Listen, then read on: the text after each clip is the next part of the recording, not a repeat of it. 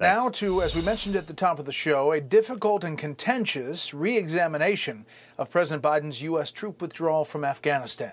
Top military officials expressed their regret over the disastrous exit in an at times fiery House hearing. Congressional correspondent Aishah Hasnie has the story from Capitol Hill.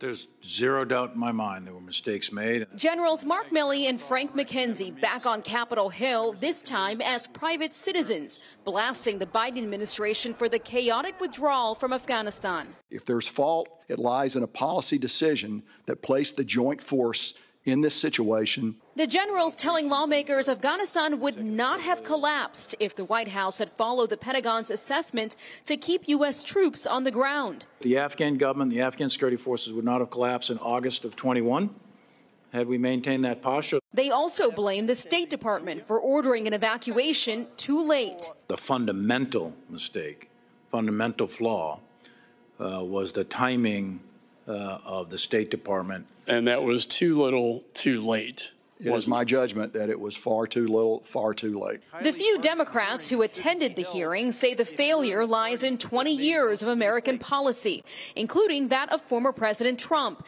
And they wondered why the generals even showed up today. So there's not really anything new that was learned today because you've testified to it before. I'll leave that to y'all to determine. Some loved ones of the 13 U.S. service members who died during the attack at Abbey Gate were also in the room, like Steve Nikui, who was arrested for shouting during President Biden's State of the Union address. Those charges get dropped? I have no idea. No charges got dropped. So. You're still facing charges? Yeah. Really? Yeah. And nobody from the administration has tried to intervene or help? Democrat Congresswoman Debbie Dingell sidestepping whether Congress should intervene. I don't know, you guys, I gotta go. But Republican Michael Waltz says lawmakers will do everything to get those charges dropped. We're working with the Sergeant at Arms, the Capitol Police. And Fox did reach out to the State Department today for reaction to today's testimony. We have not heard back just yet. Brett, there was another moment during the hearing here that got some unwanted attention for Republicans. Chairman Michael McCaul caught on a hot mic basically using foul language to try and wrap up Congressman Darrell Issa's comments. Watch this. Gentleman's time has expired. Ms. Miller-Meeks is recognized. Oh, I didn't realize. Thank you. We've been keeping a 5-minute. I thought it was done. I thought it was. Okay. I thought it was a closing act, Chairman. Yeah, go yourself. Yeah, I don't believe he realized he was. The mic was hot at that moment. Issa's team is telling Fox tonight, no big deal. He's been called far worse and by colleagues that he doesn't like.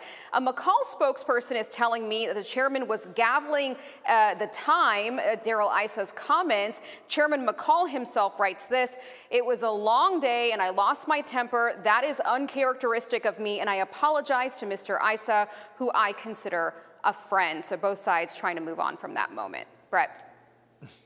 Got to keep it to 5 minutes. Aishah Hasnie live on the Hill. Aishah, thanks. Hey, Sean Hannity here. Hey, click here to subscribe to Fox News YouTube page and catch our hottest interviews and most compelling analysis. You will not get it anywhere else.